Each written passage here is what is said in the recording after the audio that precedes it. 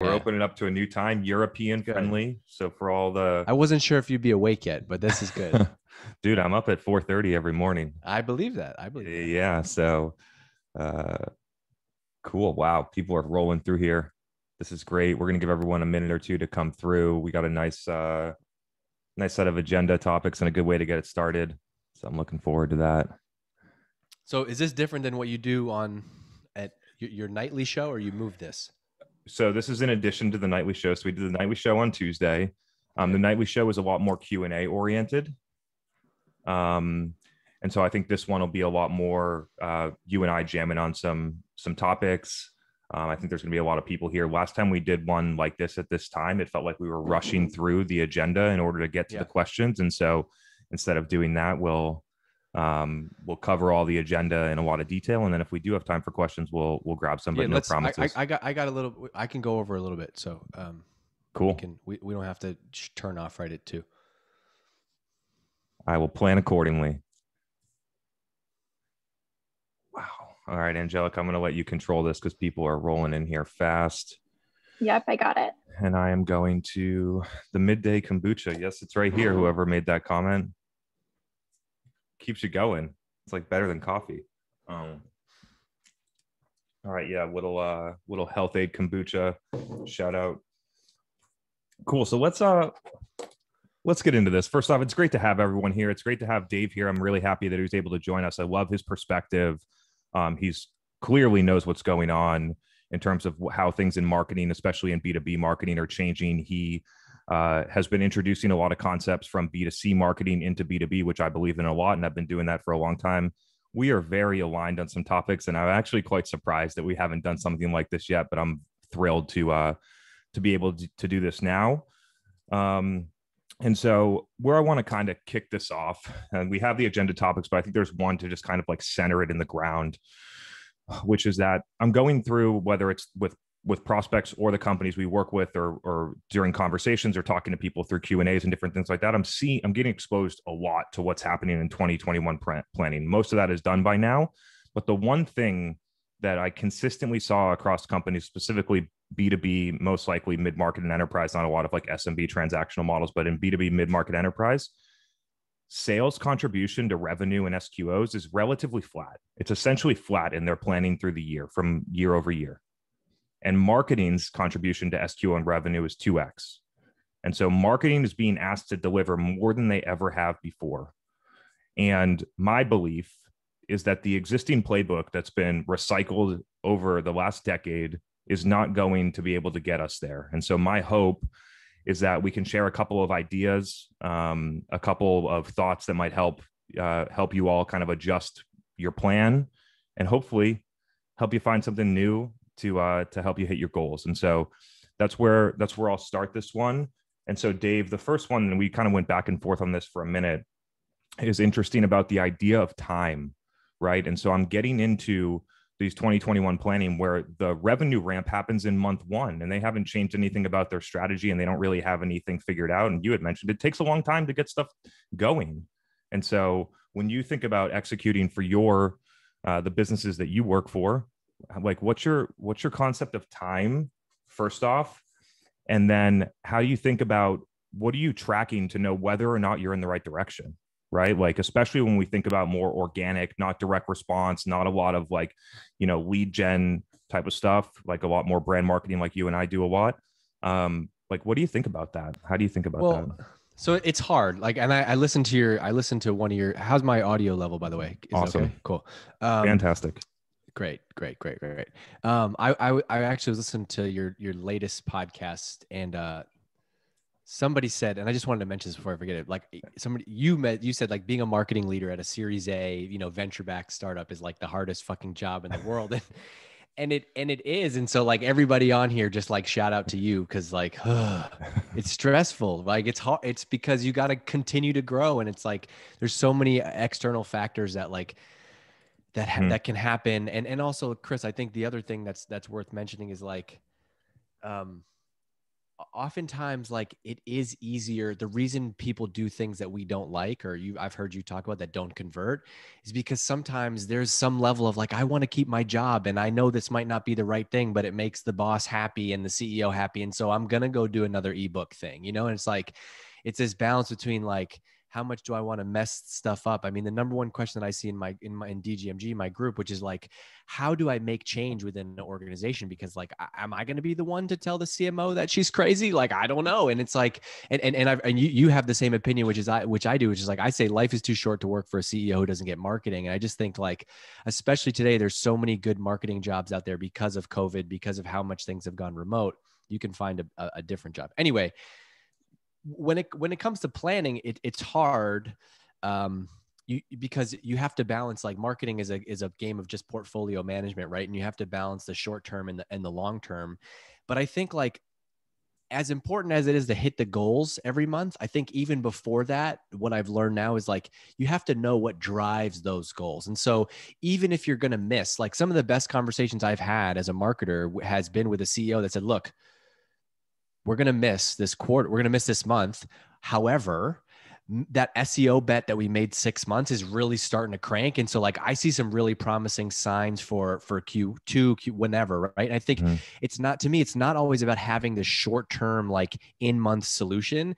It's about having a path to getting there and showing that you have the levers. And so like, I'm okay walking into a meeting, missing a goal, only if I know that we have a plan to correct it. Like, and so it's one thing to be in like, hey, we're going to miss. It's another thing to be like, hey, look, we're going to miss. It sucks. I wish that we made this SEO investment 12 months ago, but we didn't. And this is the reality of it. And so here's the plan. And so we expect this to contribute. And here are some of the, you still have to think in this, in the mind of the CEO and the board and the company, which is like, you do still have to think short-term sometimes. And so you have to be able to say, look, here's the long-term plan. This is where we want to get to. We want to get to this model, but in the interim, we're running these 1 or 2 short-term campaigns so we can help get there. It's like, you're never going to have the perfect answer, but it's always about making progress and continuing to solve the problem. And what sometimes happens is, you know, if you're married to that problem, like sometimes you have to go change jobs and then the new person comes in and they get to pitch it a whole new way. But it's tough. The hardest part is balancing short-term and long-term. Yeah. And I think the challenge you'd mentioned, like the Series A type of startup, that there's a couple challenges. One, oftentimes those CEOs don't get marketing. 2, they haven't scraped their knees in marketing to understand how difficult it actually is. There's like an unrealistic feeling about how you're just going to flip a switch and marketing's going to work. The windows of time that they look in are so short, which kind of gets me to the next question, which is, some of these things you need a long time to figure out, right? Like if your LinkedIn you didn't just turn that on and have the type of engagement and following that you did. Neither did I. Oh, no. Yes, I did. I did. And now it's not fair and all that other bullshit that excuses people like once you don't get credit for having put in the work for 5, 6, however many years it takes to show up consistently. They just, that once you get there, that they don't like to tell that story. So just be clear that whoever's showing the Vero Beach weather, that is not nice of you. Appreciate that. And so companies don't create the space for those types of things to work, right? Like I've been in these companies before. Right. It's been 2 months into a long form video podcast, and we're going to pull the plug because we don't have enough leads. Like, okay, this is what we got to talk about. Yeah. I think everybody has this. You can't just make a marketing plan in a vacuum. You need guardrails. Like guardrails are the most important thing to making decisions as a marketing team. And so like, here's an example. I've had great relationships in my last 2 companies, at Privy right now and Drift before this, with the CEO directly. And one thing we've had very strong alignment on is guardrails. And what that means is, what are some of the principles that you have as a company on how you want to do marketing? And so, for example, at Drift, it was like, hey, we're building this category of conversational marketing. So therefore, we can't do gated content. We can't do this. We can't do that. And that made my life so much easier, because at least then we've taken some decisions off of the table for like how we're going to operate, right? Another example is right now at Privy, our focus is on small e-commerce brands. And we want to lead with our education. We want to be friendly and keep it simple and lead with coaching. So like, because we have those guidelines as an organization, we can then make decisions on the types of marketing that we can do, right? That's one part of guardrails. Another part is like the horizon of the company. When I would join Drift as the first marketing person, they had raised $15 million and had 20 years of runway in the bank because they were given a long runway from VCs who were like, hey, you guys are proven, you've done this before. We want to let you build this company the right way.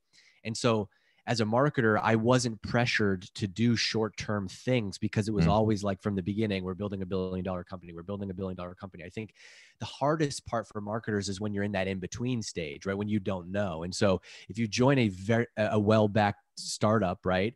If you join like a Gong right now, who just raised $200 million, right? They can make short-term and long-term decisions because they know the cash position and the whole company is aligned around those things. It's much harder to be in a position where this is a bootstrap business. We need to be profitable. We need to be, in the black by next month. Well, then no kidding. My go-to channel would not be SEO, right? It would not be content marketing. And so or it'd be content just in a different form. And so I think that's such an important lens that just doesn't, like, we don't talk about it enough. And so for me as a marketer, anytime I'm doing anything, my very first conversation is like, what are the guardrails for this? Hey, we're doing our first event. Okay, great. What are the guardrails? Well, we don't want it to feel like a shitty, like everybody else's event. We want it to be here.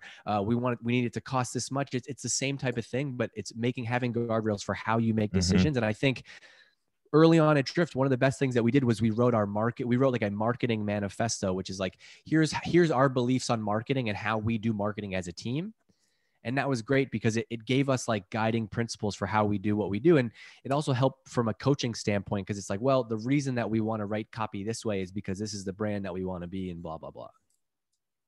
Love that.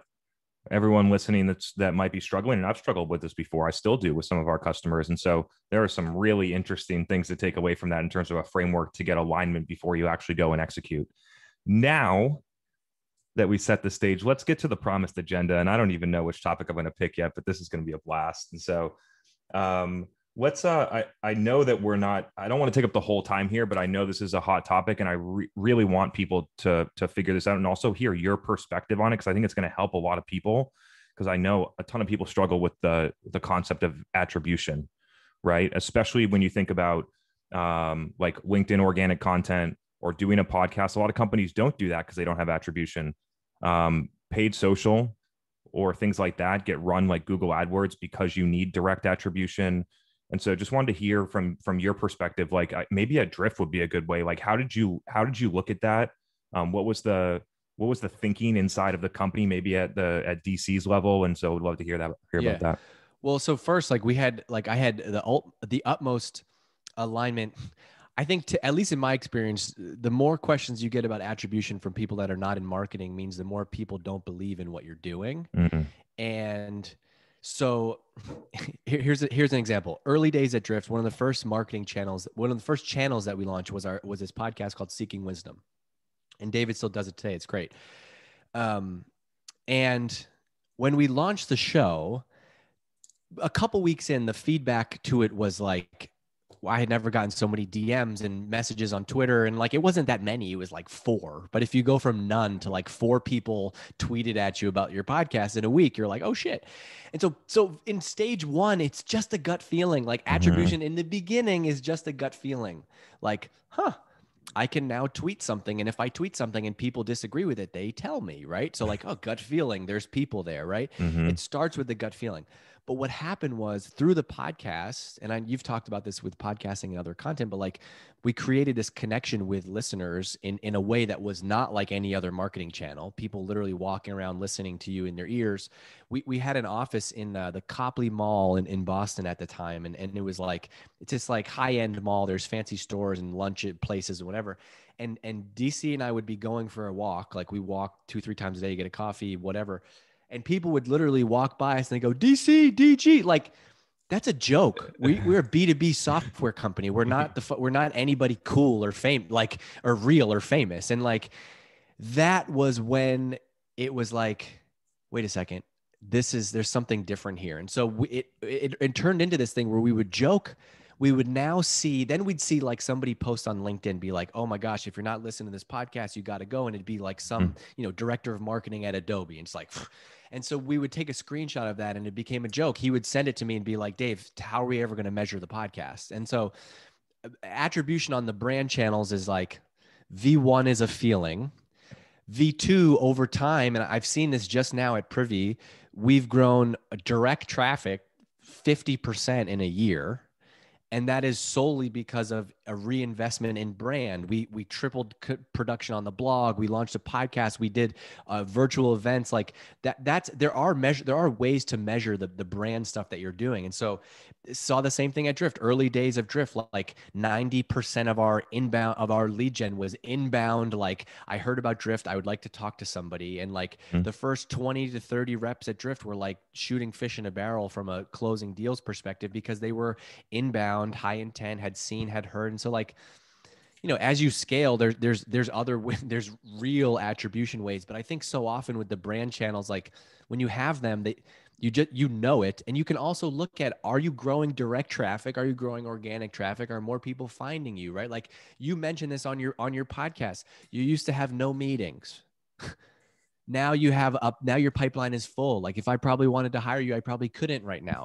So, hey, Chris, has content been working for you? Yes. Like there is some correlation effect of like, yeah, you made an investment the last year and a half, 2 years to go nuts on LinkedIn and provide, you have something to say and do a good job with video content and post social, right?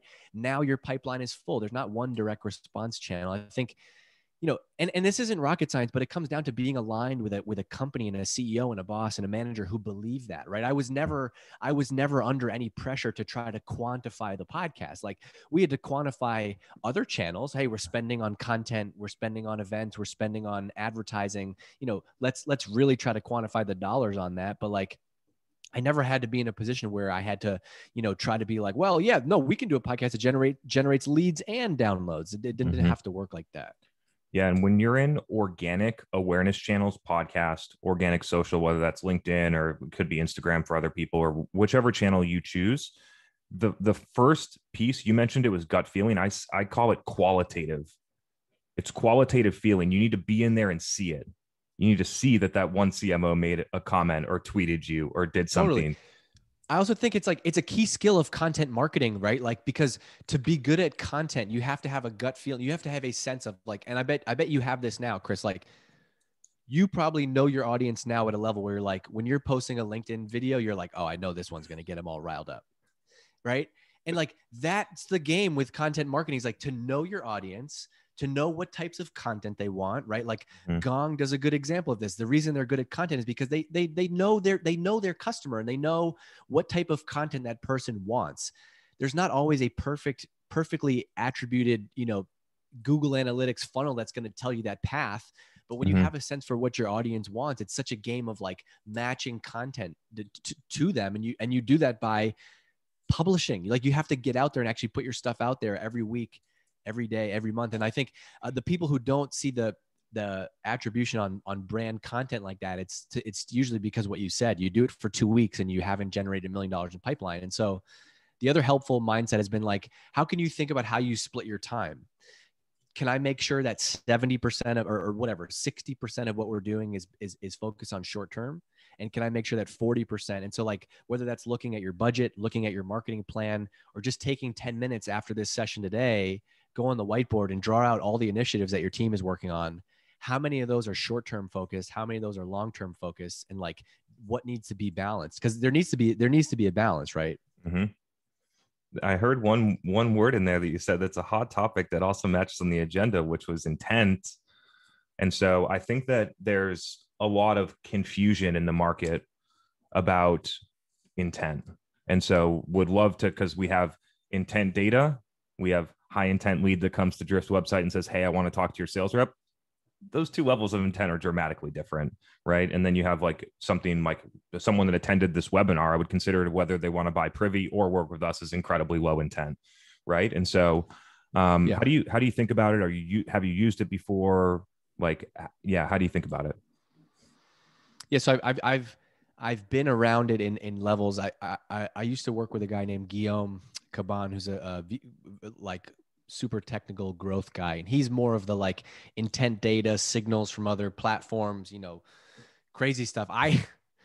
My thinking on intent is as more of a classical marketer in that sense of like, look, if you're on this webinar right now and we email you after this, like, hey, thanks for attending the session with Dave and Chris. Here's a 20% off deal to buy Privy. You're gonna be like, what? Right? But if this session was like how to use Privy on your Shopify store and then we followed up with you, there might actually be some intent because of the topic. And so I think like in marketing, yes, there's a whole intent, and I'm not the technical marketer. That's more like your wheelhouse, right? But like there's a whole level of like what type of intent signals can you get from other channels? But I think of it as like, well, what are it's almost like stages of awareness and stages of your funnel. And so if this is somebody that's typing in Google, how to set up Privy on e-commerce store, that's much more lower of the funnel, higher intent content than our podcast, which is listen to e-commerce marketing school. And so I think like you have to understand what one helpful exercise is take all of your lead sources and just create another column next to it that looks at the close rate. Right. And very quickly, you're going to see that there's one or two channels that close at about 30 to 40%. Those are going to be, no surprise, the inbound demos, right? Maybe some things that come through chat. And then all the other channels are going to be like 2% content, 1% webinars. And like you need the mix because the content is not just for lead gen, but the challenge becomes like, how do you grow intent? And I think that the latest thing I've been thinking a lot about is like the way that you grow intent today in a world where most B2B buying is done because of word of mouth. I talked to Chris, who's the VP of marketing at some company. That's my buddy. He says, don't use this product or don't use this guy's agency. They're trash. So I'm not going to. I'm going to do my own research. I'm going to read your blog. I'm going to listen to your podcast, but I'm going to also gut check it with somebody. Oh, or why does my competitor use that on their website? And I'm going to go check it out and get a demo. And so I think today, as a modern marketer today, I think the best way to increase intent is to position your brand as the expert for your topic. And so if you're selling conversational marketing or e-commerce marketing software or medical devices or whatever, the single best strategy in B2B marketing is to be the expert on that topic. And like the way you increase intent is by being the media company that is creating content for that niche. And you have everything. You have the top of the funnel stuff, but you also have the how-to guides, the examples, the tactical, the case studies. There isn't some magic like technical change that you're going to make. It's like, no, if you be the leader, be the expert, and then have every piece of content online that people would need to buy. So you got a podcast, you're on YouTube, you got a strong presence on review sites, you do stuff with influencers. It's like, to me, it continues to be content that is the hands down best channel in B2B from both a brand building and direct response marketing perspective. Mm-hmm. And the way that I've been thinking about intent recently is just like taking a step back and being like, B2B buyers are smart. You know what I mean? B2B buyers are smart. If they are compelled and have a problem and they want to buy your software, they know where to go. They know what to do, right? When they're ready to buy. And so I think that I've bought a lot of B2B. Like if you run marketing at a SaaS company and have a VC, like we have bought a lot of stuff. 99% of the stuff that I've bought, I've either used it before, somebody I know that has told me about it. Period. That's it. I thought there was gonna be one more, but that's pretty much. No, I thought there was two, and I was like, no, that'd be lying. I was just trying to make a nice clean list of three, and I just would have been lying. But like every now and then, I'll get a great cold email that's like, Dave, I saw you host your podcast on this. Is there any reason you don't use this? Because companies like this are doing this. And I'm like, shit, that seems legit. And I'm going to go look and maybe I will very rarely take a demo from cold email. Hell no. I will read the email, be like, this company seems interesting. Take a screenshot of it, send it to a CMO friend, but then also maybe go to their website and look around and then come back to it. Mm-hmm. Right. And the hard part is like, there's not an easy way to measure all of that stuff. And so people have a hard time committing to it. It's like, yeah, Dave, I believe in that, but now tell me how to perfectly instrument it. So I can, show my CFO that this is working. And that's the challenge. I heard a little bit of a note. It's nice because you're kind of like guiding the agenda through your responses, which is awesome. So you had mentioned be the media company. And I've actually been thinking about this in a little bit of a different way, which is just that being the media company is one, taking control of first like own channels in a modern PR format. Like I would consider having a podcast, running organic social, and maybe having a YouTube show just being a modern form of PR. And through the execution of those, you get earned PR when you do it well. You 100%. become, right? 100%. And by the way, if you're lucky enough to get tapped for an earned PR interview or whatever, you actually have something to say. You actually have a talk track because you've been like, yeah, like, sure, I could do an interview like for you, right? You've been doing a demand gen podcast for a year now, whatever it is. Bring me to any demand gen event in the world. I can talk about it because I've done this. I do 100 episodes of this. It's like, it's easier. The reason like I love the media company thing is because I think that in B2B brand, like the term brand gets like mixed up with your website or your logo or your colors or like, sending out swag and books, Trade right? shows. Yep. And trade shows. And I think of it, to me, the way that I think about brand is your reputation. It's like, oh, that's on brand for him. That's on brand for her, right? Like the way that we talk about that in life, or at least my wife and I do when we look at celebrities or whatever, right? But like that's on brand for her. And so I think of it as in B2B marketing, like the best way to boost your reputation is content, because not everyone's going to get to know you and shake your hand in person and see that you're good or whatever. And so the best way to build your reputation is content. And so you focus on content. Content is what builds your reputation. You have a stronger reputation. You have a stronger brand. And so that's what the media team is focused on. And I think there's a PR component to that, but I think you can become your own publishing company. Like it's silly that you can have a podcast, you can be on Twitter, you can be on LinkedIn. 20 years ago, if you started a B2B company, you had to like maybe be Salesforce and say some crazy controversial shit and raise a ton of money, and maybe you'll get press coverage. Today, I wouldn't even think about press in the early days of a startup. I'd be like, nope, we're going to go build a media company. We're going to become we're going to have the expert podcast for financial planning, the Facebook group for financial planning, the Twitter feed for financial planning. And we're going to attract this like mass of financial planners as our audience. And then we're going to talk about our product secondarily. Yeah. I mean, I think that the term brand has a bad stigma in B2B because for so long it's been used to justify tactics that don't produce results. I just really think that that's sort of what it is. Not that that's how it should be, but I see that how it is. And now the way that I think about brand has a lot more to do with relevance, like the difference between do they know you and do they have an affinity for you? And that gap, I think, is really large. There's plenty of SaaS companies that I know their brand name, whether I have a feeling of relevance or affinity to them is a whole different story. And so I think that the media company can unlock that by creating more, for lack of a better way to say it, just more value for people, commanding their attention because you're providing good information. Yeah. It's also, I haven't had a ton of experience with this, like on the enterprise ABM side. I've just done it as like a slice, a tiny segment, but it's like, it's why I get the idea of ABM and love the concept of it, right? Because it's like, you don't have to try to analyze everything. At the end of the day, are you getting into these this named list of accounts or not? And so I like it from that standpoint, because I feel like the challenge is you can do all those brand things that we mentioned and not be hitting your number from a lead gen or meetings or pipeline or whatever. And everyone's going to look at it as like, well, this is not working. But my point is like, that's not the measurement of those things. That like you're not starting a podcast so you will book meetings. You're starting a podcast so you will build your brand, so more people will know, like, and trust you. So when they're thinking about when they have that pain or have that problem, they might consider you. Like when we launched at Drift, we had an audience of 6 months of email subscribers solely through content. And we got to reach out to them and basically say, hey, psst, you know us, the people that you know, the people that you've been listening to for the last 6 months, we have a product now that actually perfectly fits your needs. Do you want to get a demo of it? Right? Like that's a dramatic example of how it works, but that's ultimately the goal. If I wanted to generate leads from content, my strategy would not be do a podcast. I would do like an industry report and gate it. And that's what you would get. And so you have to know you have to know the why behind what you're doing also. What do you see as a couple of the biggest misses when companies try and take this leap to media company?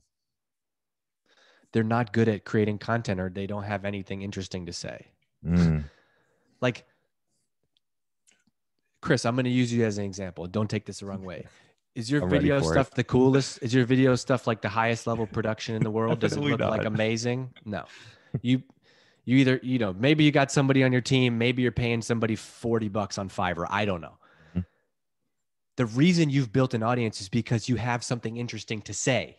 Like, you have something interesting to say. You have a very clear point of view on something in an industry that matters to people.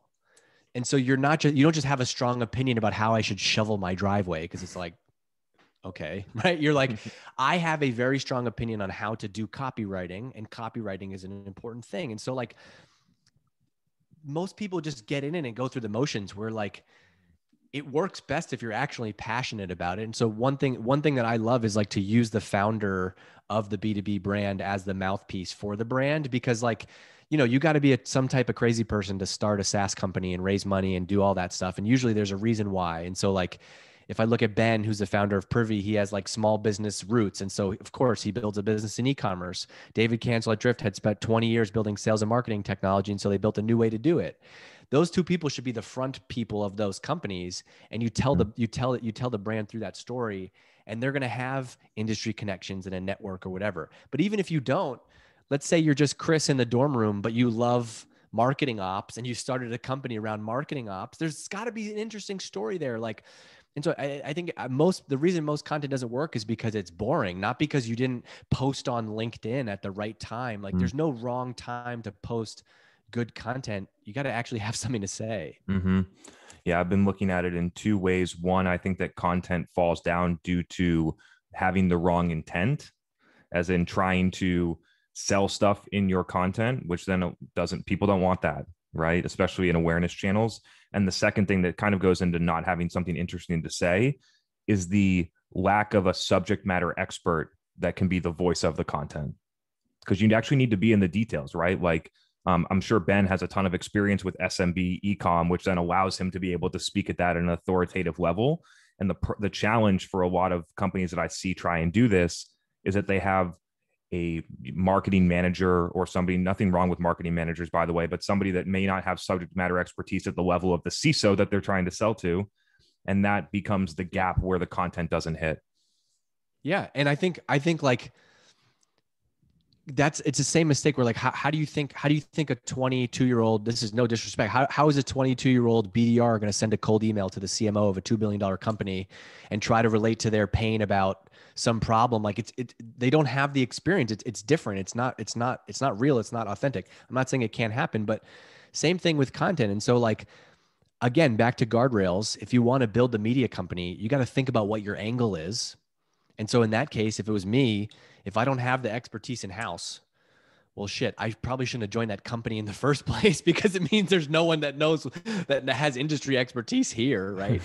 But you can also become a curator, and that can be a really interesting strategy, which is like, what if you're not the expert, but you are good at hosting the party? It's like, what I'm trying to do now with my marketing with DGMG is like, I'm not teaching this, but I know what content people want. And so I'm talking to friends and experts and industry people about what's interesting to them and just becoming a curator. And so I think that's one way to do it, is to use expertise. And like, that's another way of thinking like a media company, right? You don't, you have to go out and do interviews to write your stories. You're not the only person that's coming up with this in a vacuum. So we've been going back and forth on this one for a little while, and I'm actually quite surprised that a lot of MarTech or sales tech vendors have really taken a move on this. I think that those types of buyers and companies that sell to those buyers would move first. on something like B2B influencer marketing. And to be honest, I think that it needs a different name. I think it has a negative connotation, which is why, for part of the reason why B2B companies won't try it. The caveat here is that I know that it needs to be translated and repackaged in order to work in a B2B environment. This is not going to be I'm going to give you $50 for you to post a picture of me using Gong on LinkedIn. That's not how this is. Well, if I could get 3 MQLs, I would do that. Yeah, exactly. You bring up the most important part of this is that they don't do it because they think about it so transactionally and not at a brand level that they would never do it because they don't see anything tangible out of it. Like, oh, you posted on that. I've had a couple conversations with people about this and they're like, you're not giving me anything. I'm like, really? I just shouted you out on the podcast. I know you got 4 customers from that. I know. Trust me. Somebody from Gong commented on my LinkedIn post that it was like, I'll give you $1 for each one of these posts. I was like, $1? Seriously. Well, I think to your point, about the name, they did. So how, I guess, like, I haven't thought about the naming thing, but I actually think it should be more of an extension of content marketing. Like, I think it would be, for me, it should be like same way that we just talked about, kind of like modern PR. I think this is a channel in that bucket, because to me, an example of influencer marketing is, it's not you posted my thing and we got more things from it. It's like, if I sell B2B marketing software, I got the CMO of Salesforce to be the keynote at our breakfast, and she's the draw. And she's the reason we get people there. That is influencer marketing, right? You are using somebody else's name and network and exposure to reach, you know, whatever. It's like, another example of it is this. You and I messaged before. You said this is the most people you've had sign up for this thing. And so, like, people came because maybe they thought they knew me and you, right? And so you get more people to show up. If my next Zoom call was me and my mom, like, maybe 4 people would show up. And like, so I think content is a great way to do the influencer thing. I also think, like, you have to think about what would the desired, like, outcome be, not from a MQL standpoint. Like, and so I think of it a lot as from a brand affiliation standpoint, which is like a great marketing play, is to say like, hey, we had the CMO of Salesforce keynote our breakfast. By association, I now think that you're legit, right? Because, you know, you don't have rinky dink, some person I've never heard of, right? You have they must be legit. They got the CMO of Salesforce, right? I heard a great story a couple of years ago from a CMO, multi-billion-dollar company. They had hired President Obama to be, they paid him to be a speaker, a guest speaker at an event. And they went out, and he probably cost $1 million, $500,000, who knows, whatever it is, but they could pay it. They went out to their top 250 target accounts. They had 98% response rate to that event, right? Do you know why? Was it because they picked the right time of day, or they used Marketo to send the emails? No, because of the content, because they had freaking Barack Obama. And so the follow-up there is not, hey, do you want to get a demo because you were on our Zoom with Obama? It's, you give the sales team something. It's about starting conversations. It's about, like, I gave you ammo to start a conversation, right? And so, hey, Chris, did you go to the Obama thing last week? Imagine that was my email. Imagine that was my follow-up cadence. Like, oh no, you're going to get something back. And so I think, like, those channels to me are about starting conversations. I also think on the influencer thing, it's hard. It would be hard to identify. People think it's like it might be harder to identify those people, and they might look at vanity metrics like followers or whatever. But like, I think of it from it's a great way to boost credibility. I'll give you another example. We wrote a book at Privy this year, e-commerce marketing handbook. It's privy.com/book. If you look it up, I DM'd I tweeted at the COO of Shopify, Harley. He's now the president. And I was like, oh man, it would make my day if a bunch of people retweeted this, because I want Harley to write the intro to our book. We're trying to get in touch with him. A bunch of people retweet it. He's like, shoot me a note. He DMs me. He's like, let's do it. Reach out to him. We go through his team. 3 months later, the COO of freaking Shopify wrote the intro to our book, right? That to me is influencer marketing. Yeah. So you mentioned one as more of a content pillar to drive credibility. And I have a couple other ones that kind of move downstream a little bit. So in 2016, I did this, right? Like actually in healthcare, pharma, medical device, it's actually quite common to have a strong physician that uses your product and you have them go to a conference to present on how they use it to another 1,000 people that are just like them, right? And so we arrange those things. And I think that is a very authentic way to do quote unquote influencer marketing in a B2B setting. Find your power user. Like ideally, like for ours, they were like Seattle Children's, Boston Children's, all the top 25 children's hospitals is the people that we were leveraging for those.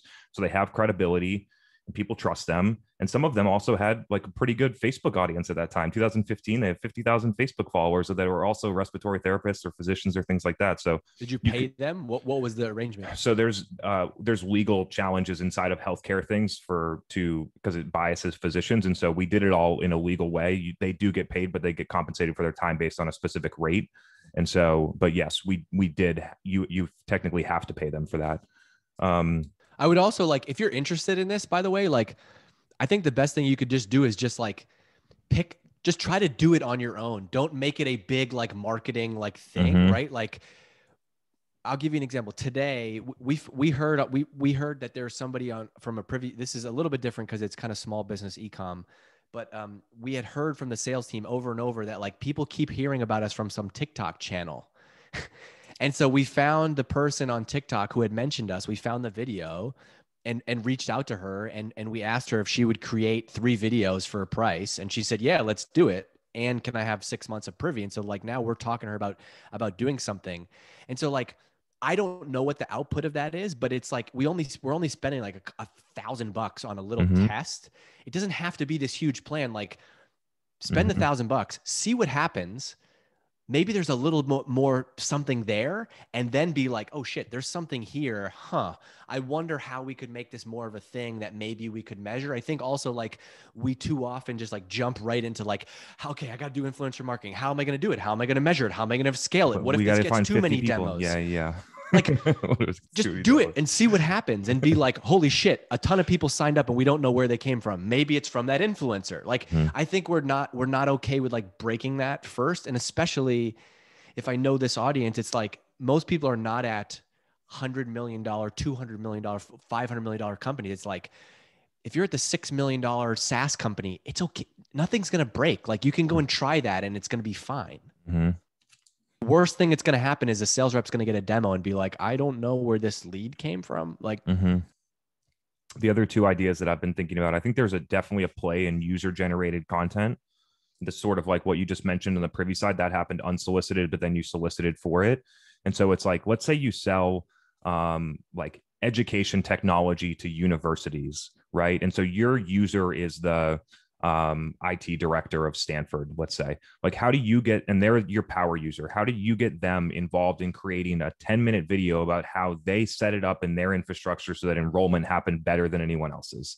And so figuring out how you can both sort of elevate your users, say, hey, you're one of the best users of our product in the country. Would you be open to creating a 25-minute video about how you did this exact thing so that other people could learn from you? And a lot of people would be thrilled to do that for free. You know what I mean? Totally. I think like, it also is just like, well, it's so easy to be like, well, Chris, I can't do user generated content. We sell SaaS, we sell software. What do you want me to do? Take a picture of me in front of my computer? And it's like, I think that user generated content can even be, it's a signal for your brand. And so like one thing that I love to do is like anytime we have like an event or a webinar or something where there's like a direct response thing, like you subscribe to our blog, the email that comes back from that, I always ask people to tweet it out. I always have a PS that's like, PS, it would make my day if you told a couple friends on Twitter that you just signed up for our event.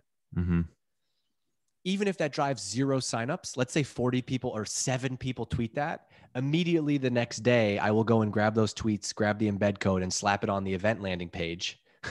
Because now you've used user generated content. You're signaling to the world like, oh, you're signaling to the world like other humans are interested in this. It's like, no one wants to be the person that goes to the restaurant on Yelp that has 0 reviews. It's like, Chris, you can go check that one out. I'll go to the next one.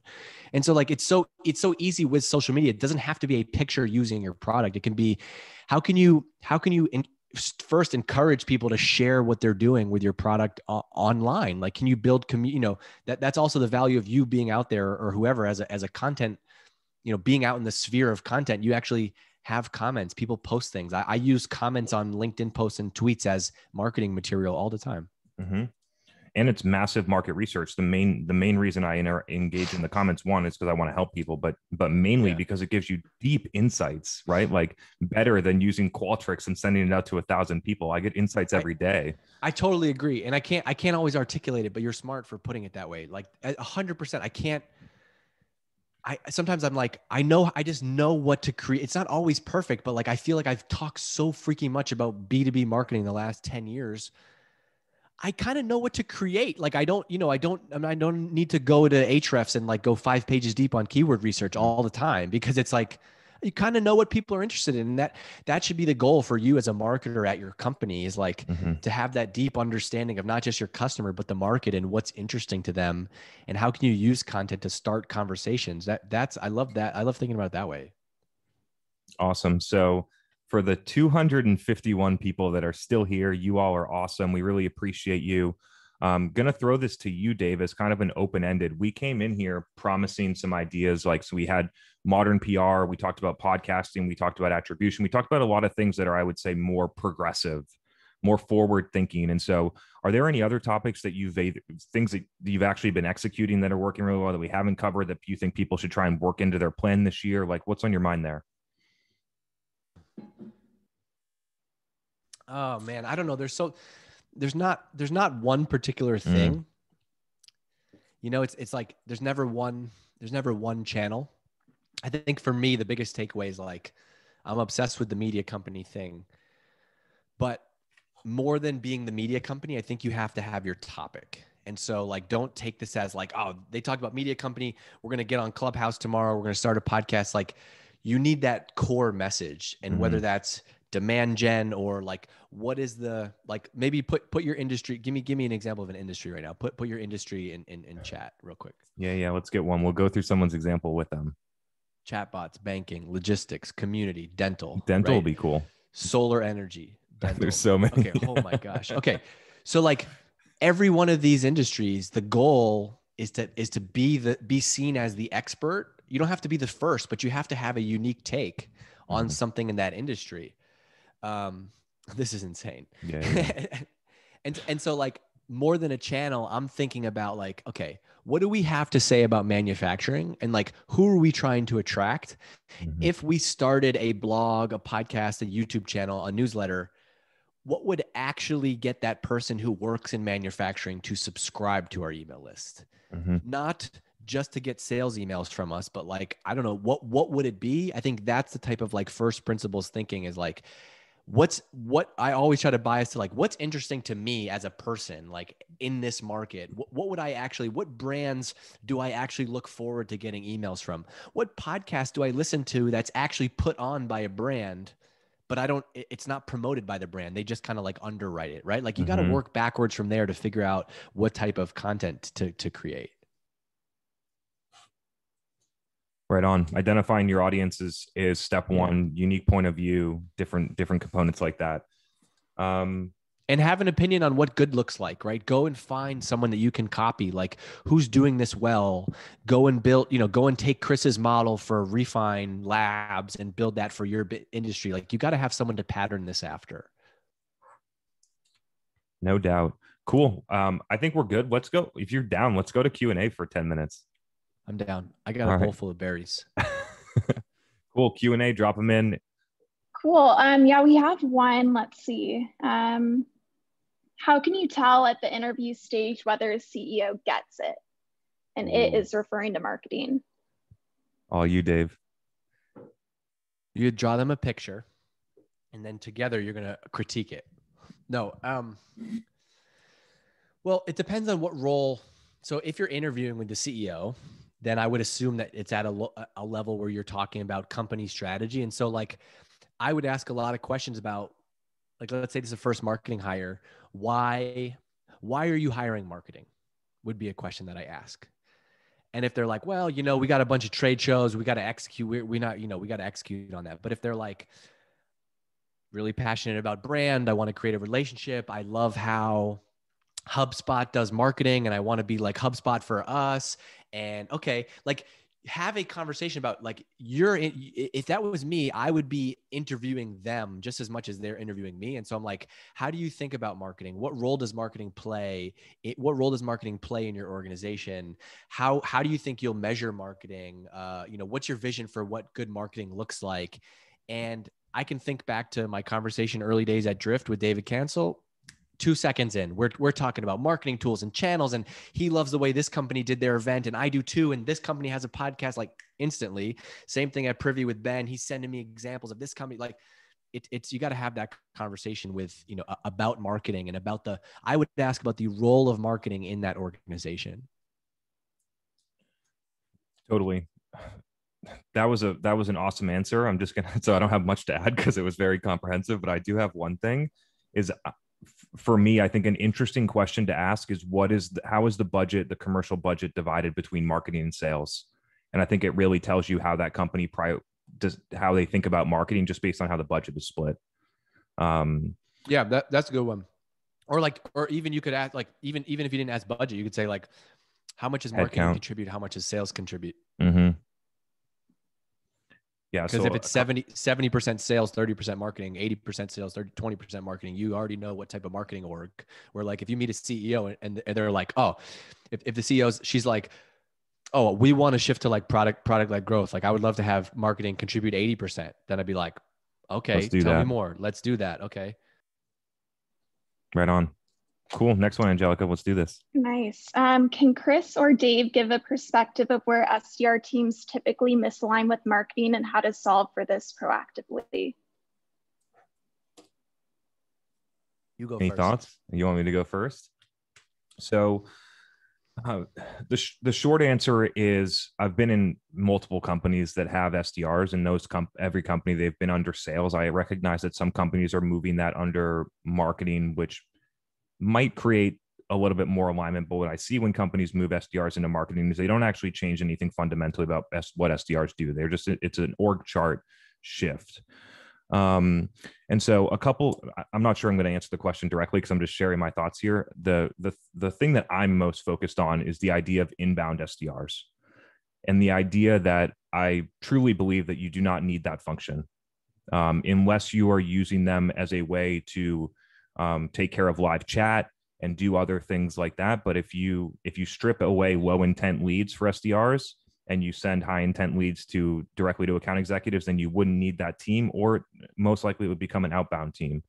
And so again, I don't have a ton of guidance on SDRs, because that's how if I was in charge and that's when I was at companies, that's what I would do. I wouldn't send inbound leads to SDRs. They would go directly to account executives, and we weren't generating low intent leads. So I didn't have a lot of alignment problems. They were always pure outbound SDRs.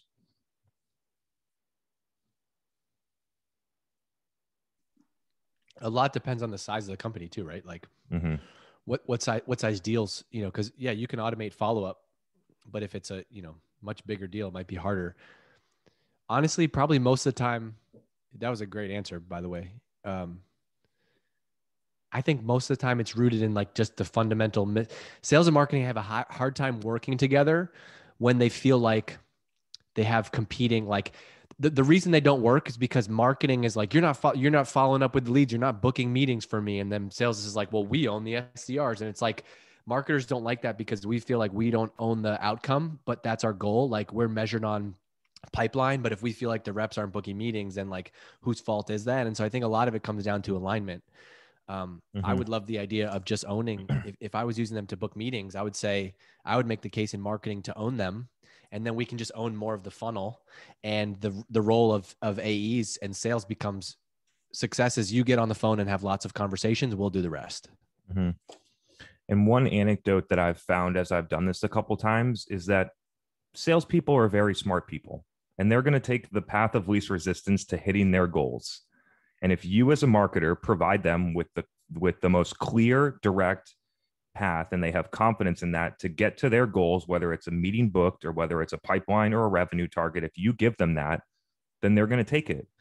And so I've felt that as a marketer when I made that shift, and the transition point is hard, right? Like I've come in as a marketing person and inherited a place where the company would send 30,000 garbage MQLs to the sales team. That sales team doesn't like to follow up with marketing leads. And then you start sending them 100 good leads after that. And it takes a little while for them to recognize, oh, things are different now. These people actually want to talk to us. These people actually convert. And if you can get over that hump, then the perspective is done. But I think the number one thing that creates misalignment is sending shitty leads to your SDR or sales team. Somebody once, I was at like a new hire presentation. Somebody asked me like, hey, how do you explain the value of marketing? And I said, well, how many people here come from a place where you used to have to do outbound? And like 4 people raised their hands, and I was like, well, at here, your life is going to be better, right? Because like you have high intent inbound meetings showing up on your calendar. There's a question from Simon here. Are we saying outbound sales is dying? I don't think that outbound sales is dying. I think that it needs to change a little bit. And I also think that marketing, when a company's operating marketing well, it creates a whole different type of outbound sales, a lot more targeted, a lot less short-term focused. I think that sales can do a little bit of a different thing when marketing starts to relieve that pressure. Yeah. And by the way, like a great combination is strong brand and outbound. Totally. Right. Because like, then outbound sucks when you're going to knock on people's doors and you're like, hi, my name is, Angelica, and I'm from some software company you've never heard of. Like, that's fucking hard. But like, do you think it's hard doing marketing for Zoom right now? No. And so like, if you have a strong brand that has your back and gives you air cover, it's a little bit different when you're reaching out. It's also why like maybe the outbound, it's not that outbound sales is dead, but like what the outreach is and the goal of outreach. Like what if you were reaching out with a content offer first, right? Which is like, I'm going outbound to target accounts to try to get them on this Zoom call with Obama. Instead of outbound to meeting is very challenging. Okay, now we got them and they did something. They came to one of our events. Okay, next step is going to be this. I think that's a more modern way to me to use outbound. Love that. Let's try and get 2 more in. Nice. Okay. From Tan Ward, for a 2-person marketing team, what are the top activities to generate high intent leads? You go first on this one.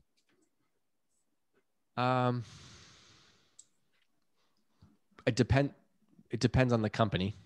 Depends on the industry. Do you want to share? Can you get the industry or no? Tan, what's the industry? Put it in chat. Employee health and safety. Okay. So I think like something like this, the best way early on so number 1 would be like straight up get a demo on your website. Like, of course, you got to have a way for people to contact you and book a demo or whatever. But in between there, my favorite type of thing would be something like HubSpot has Website Grader, where you create this like great marketing assessment quiz. It's a lead magnet, but it's actually valuable. And so like if I was Tan Ward, like, and I'm working in employee health and safety, my very first thing would be like, all right, we're going to spend the next 30 days or whatever. We're going to come up with this amazing like mini site landing page that's like the employee health and safety assessment. Okay, whatever it is. And I'm going to start by creating content around that. I'm going to actually launch it as a mini product, like a grader. And then I'm going to actually do outbound, and I'm going to focus on email, one-to-one email, trying to get people to go through that to get that funnel going. Like to me, it's always some type of content asset that is going to drive you the most high intent, because unless people have never heard of you, most people haven't heard of you before. And so if you just have a demo button on your website, you probably don't have enough traffic for that to be significant. So I think you need to go out and like create the bait almost that you want your ideal customer to go through, and then be the person that has this solution to the problem that you help them identify. Yeah, my answer is pretty similar. I think you got to focus on your website, because no matter what, people are going to funnel back through that, right? And so the messaging and the conversion path, I think, are the easiest win. Not that people are going to magically, 1 million people are going to show up and convert, right? But I think that's a foundational asset that you need. And the next couple of things, like one-to-one email to drive people back, I think is a short-term way that you might be able to get 1 or 2 as you get started.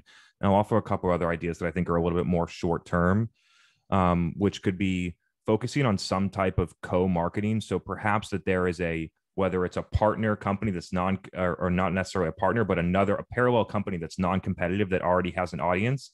See if you can get a spot on one of their webinars, or see if you can get a spot somehow with them they've already built the audience. See if you can somehow get involved in that. But you have to think about what is valuable to them. What can you do for them to do that for you? So that's one idea.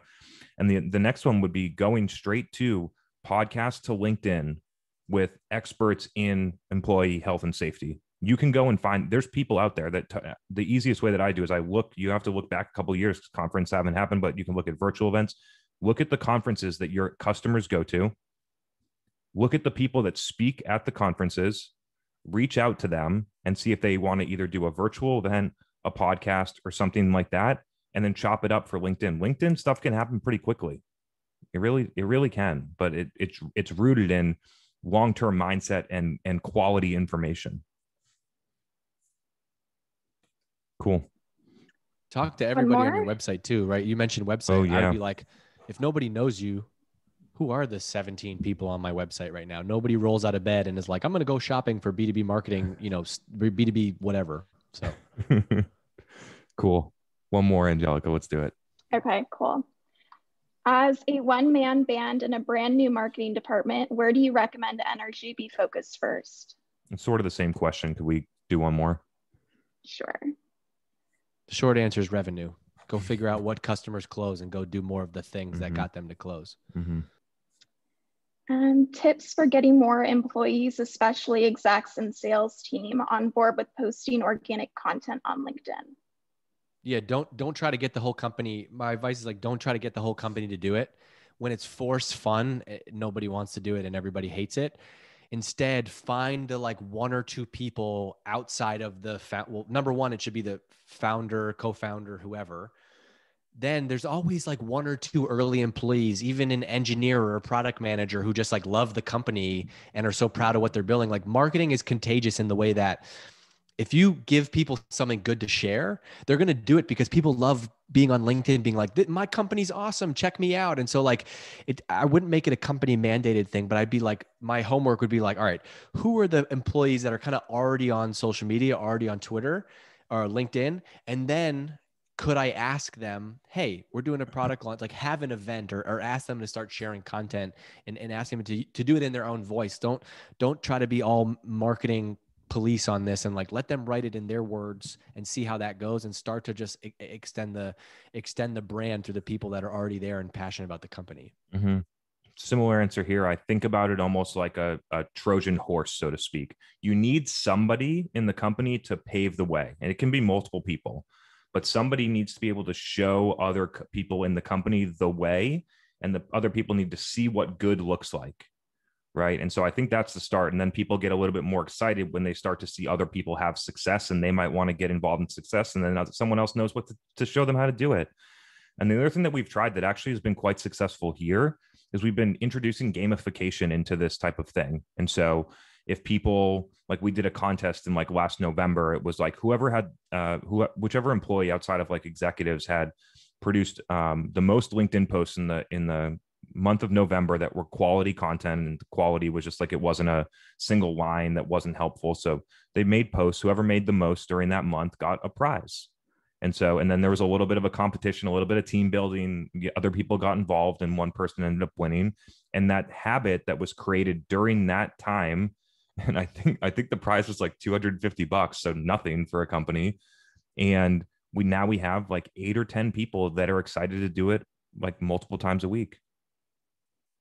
Yeah. And they had you as a role model, right? Like it starts with, you can't get the whole company on social media if you don't have anybody that has a clue of how to use it. And so like, I would start with who's our role, who's doing this. And so like for me at Drift, I had David Cancel and Elias, the two founders, they were already on Twitter and already active on Twitter. So it was like, great, let's beef it up for them. I got a loudmouth on Twitter. Like, I can be a part of this too. And then you get other people, but you got to start with like, if you just go back to the company and you're the marketing leader and you've tweeted 6 times in your life and you're like, all right, team, today we're going to get on social media. It's gonna be like, I'm going to listen to you. Like somebody's got to be able to lead by example.